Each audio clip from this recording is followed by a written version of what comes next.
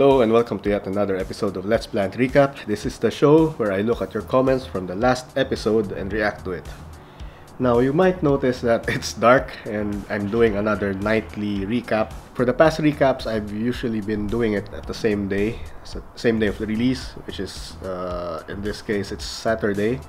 It's Friday night at the moment, and I have to do this now because I don't think I'll have the free time to film tomorrow, because we're celebrating Nikki's first birthday on Sunday. For Saturday, we'll be busy with preparing the place. As you can see, I've got stacks and stacks of chairs behind me. We've also got some tables outside, some folding tables, and we're going to start setting up. Tomorrow, time really flies. Without further ado, let's have a look at the latest episode, and that's episode number 96, which is about Echeveria flower stalks, how to propagate with them, and why you need to chop them off. So it appears that this is quite a timely topic, quite a popular episode, I guess, because I've gotten lots of reactions, lots of views, and lots of comments based on my typical performance. And let's go through them now. First comment is from Lindsay Bringans. Chuck, thank you for this very informative video, learning heaps from them. I'm glad you found this very useful. I think, or at least I'd like to think, that this is very timely, especially for us in the southern hemisphere, because a lot of our Echeveria should be blooming by now. So yeah, timely advice. From Esther Higuera. You are so knowledgeable about plants. Great videos, really enjoy them. Keep up the great job. Thank you so much, Esther. And like Lindsay, I'm glad you found it useful. From D. Chin. Thanks. Those are great tips. I'm trying to root a few flower stalks right now. Fingers crossed for pops.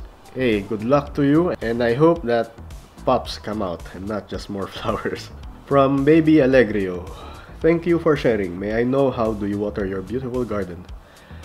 I know that I'm due a video on watering. I've been promising it for quite a while now.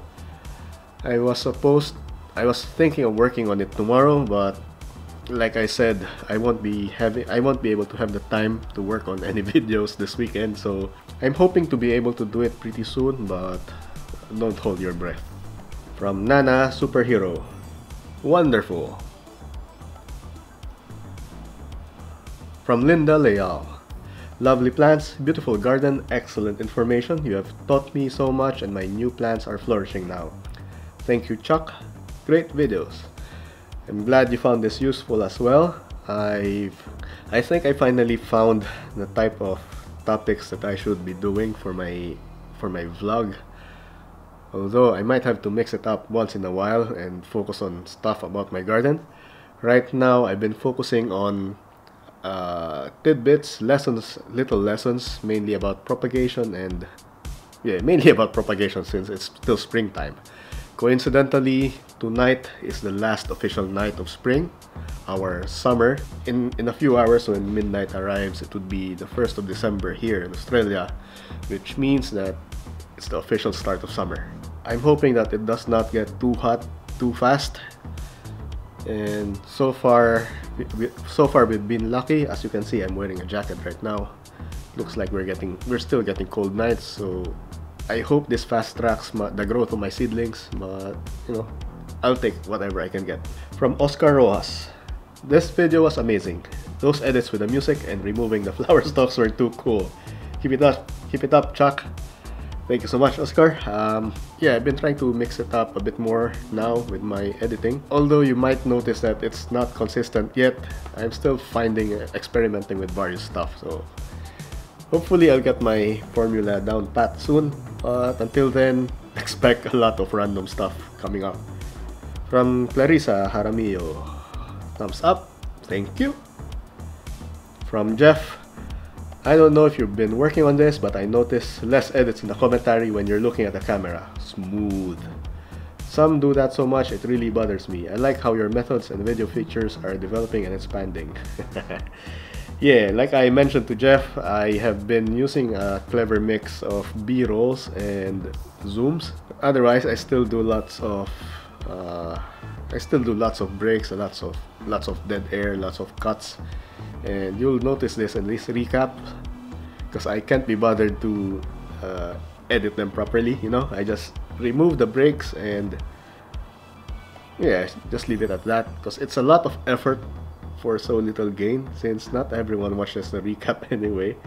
But yeah, for those of you who are watching this right now, thank you so much. I really appreciate it because, you know, this is like the only time that we get to chat informally, if that makes sense. Anyway, next one from Karen Lottering. I cut off the flowers because, like you said, it looks messy and I like my succulents as is. LOL. That and the pest problems. Ah, so annoying. Yeah, exactly. I try to get ahead of the insects, especially now that it's summer. It's according to the forecast, we're still not getting hot days, although it has been rather wild recently, you know. But at least for the past few weeks, we've still been getting cold nights to offset the hot days. But I'm really dreading the time where we're going to get consecutive hot days and nights, and that's in the peak of summer.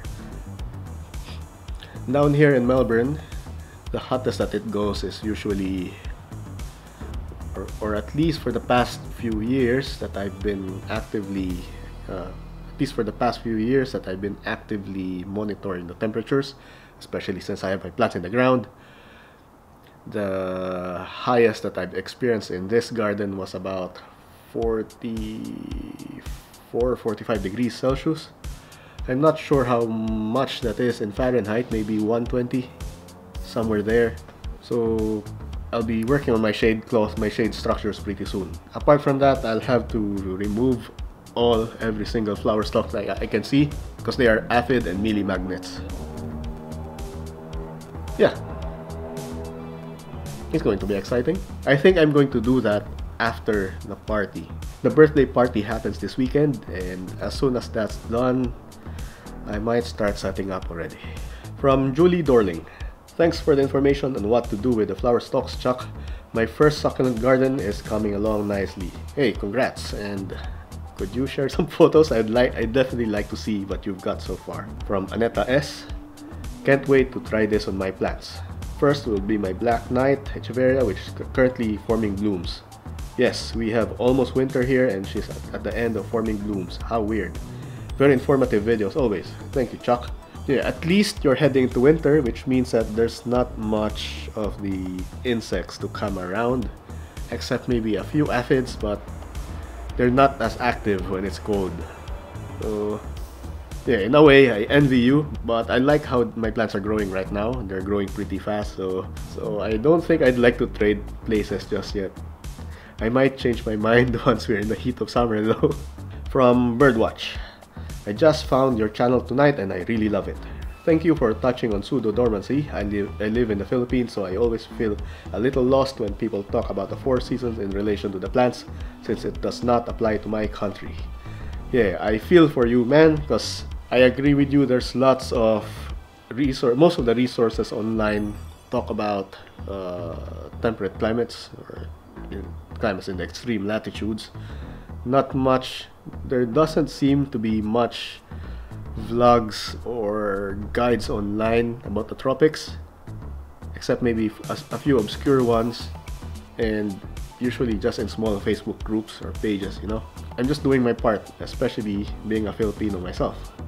So I'd like you guys in the Philippines to feel that I've got your back.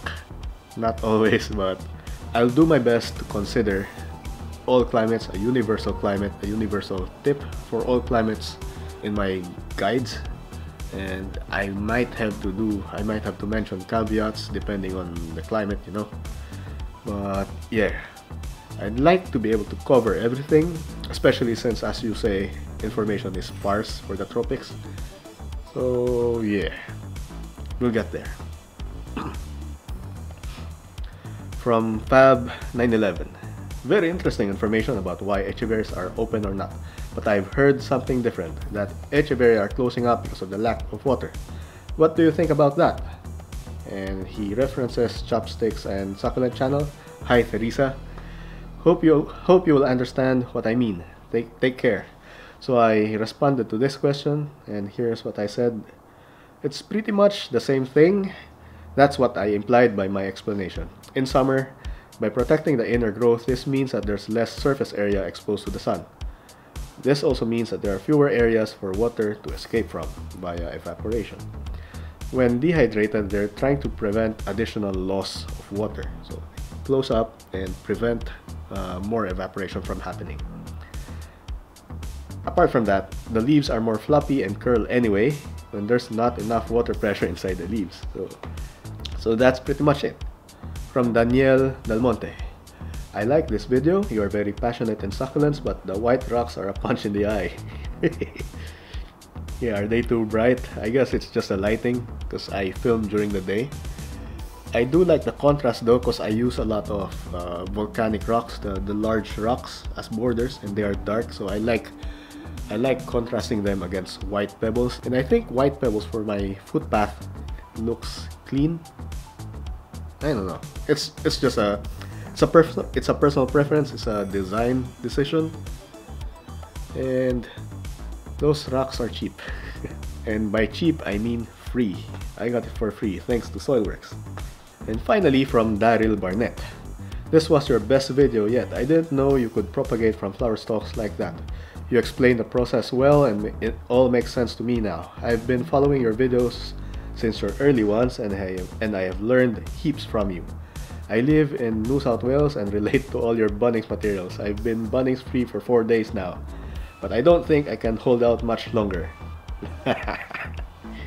Yeah, I try my best not to head into the garden section whenever I go to Bunnings, but I know it's a losing battle because it has gotten to the point where I get a guilty pang whenever my wife says to grab me something the next time you're in Bunnings, which implies that I'm always at Bunnings.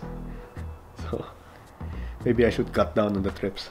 And those are all the comments on the YouTube video. Let me have a look on Facebook. I'm not expecting a lot of comments on Facebook because I accidentally uploaded it pretty late. I think I uploaded it yesterday or a couple of days ago. So there should not be a lot of comments here anyway. But let's see. Alright, I see a couple of comments. First one is from Gary and Rose. As always, Chuck, very informative. Totally agree with you in regards to flower stalks looking messy. I've actually cut most of mine off and used the larger leaves for propagation, striking most of them. Ever since you mentioned flowers can attract bugs and can lead to mealies, I've been cautious checking them every day just in case. Spray at the ready. Yeah, good call, Rose, and especially now that we're heading to summer. It's going to be summer in a few hours. And yeah, it's great being able to keep on top of things, especially when it comes to insects and pesticides. So yeah. And finally, last comes from Jacqueline Martin. Thank you. You're welcome. Apart from this recap, I was hoping to be able to do an update on my seedlings, but I didn't get the time to film anything today, earlier in the afternoon. Because unfortunately, Zach, my son, he has been sick for almost a week now. I think he has the flu. We're taking turns watching over him because he refuses being alone. And right now we're ensuring that he gets lots of fluids and rest. So that explains why you haven't been seeing him in any of my recent videos. I'm hoping he gets well soon, but in any case, he's getting all of the rest that he needs. I was hoping to do another update on my seedlings. Actually, the seedlings are behind the camera. I have the camera mounted on a small tripod. Let me show you. There. It has only been a few days since my last update on it, but I can't wait to show you yet another update because my second mini greenhouse has lots of germination now. And if you recall, the second greenhouse contained all of the seeds that were a result of my hand pollination, my manual pollination. So it looks like I'm having better success with my own hybrids compared to those that I only harvested from the plants. I'm really hoping that I manage to keep them alive throughout summer, especially since it's going to be too hot by the mid of summer. One of the worst things to happen to seedlings would be them drying out quickly. So yeah, I have to be very careful from here on out. And also seeing that we would be quite busy this weekend, this Sunday, since the birthday celebration is on Sunday, I might not be able to join you in the premiere, so I think I'll just do a normal upload. I would not activate the premiere and instead just have it scheduled to upload at the same time, the time that my premiere usually comes out. That would be Sunday at 11 a.m. my time. That would be Saturday evening on the other side of the world, in the USA. So yeah, watch out for it. And here's a preview of the next episode. I've just arrived, the building's right here, and you might find it familiar because this was the same venue for the Succulent Show last month.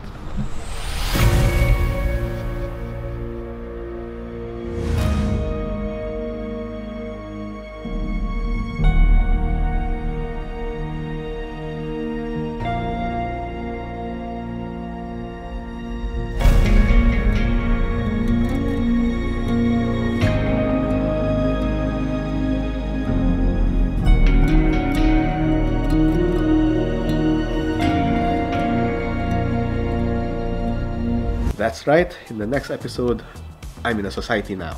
So for those of you who are on the fence thinking about whether you would want to join a society, your local succulent society, this might convince you or not. Either way, I would recommend that you watch it just to see what you would get out of it, or at least what you would get out of the Cactus and Succulent Society of Australia. I would imagine that the societies in your country would be the same, so at least you get an idea more or less. Alright, I think that's it for the recap. I'll see you in the next episode. Bye.